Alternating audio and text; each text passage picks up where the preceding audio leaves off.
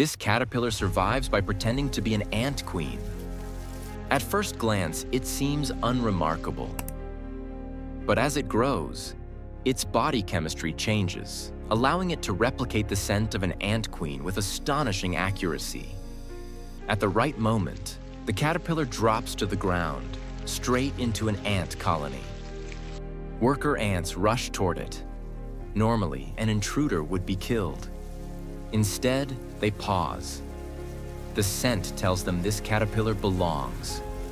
They carry it deep underground into the nest. Here, the deception deepens.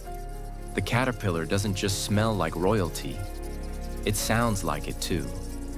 Using faint vibrations, it mimics the signals an ant queen uses to control her workers. The ants respond immediately.